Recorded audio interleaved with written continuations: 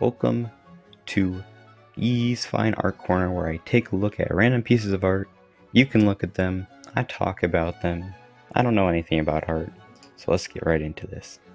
As you look at this painting, it is important to remember the role marine travel had during the Golden Age of the Dutch. The Dutch excelled in shipbuilding and had a plethora of harbors and waterways in their nation to take advantage of.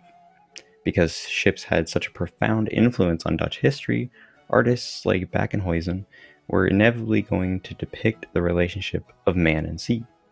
Ships in distress of a rocky coast, the painting you're looking at right now, is one of the paintings in a collection of Dutch seascapes, displaying the full might of nature and the extraordinary impact it had on the golden age of the Dutch.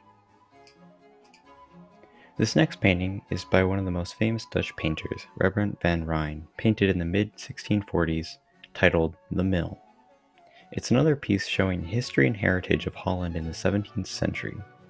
As Rembrandt's largest landscape at 88 centimeters by 106 centimeters, it encaptures the unique rural areas of Holland.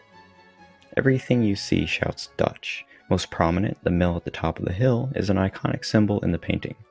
Mills were not only used to ground corn and barley, but also pump water to prevent flooding by the river. If you're very observant, you may even have noticed a small boat in the bottom right-hand corner, a quick reminder of how significant water travel was to the Dutch.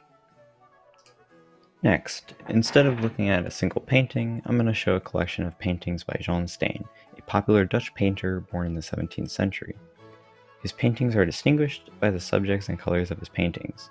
He primarily painted common scenes of life of Dutch during the 17th century and used a wide range of hues to do so.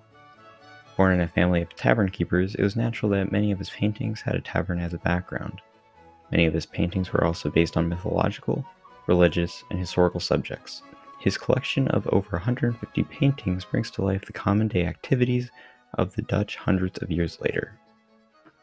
This is the conclusion of Yee's Art Corner, and I hope you learned something. Or not.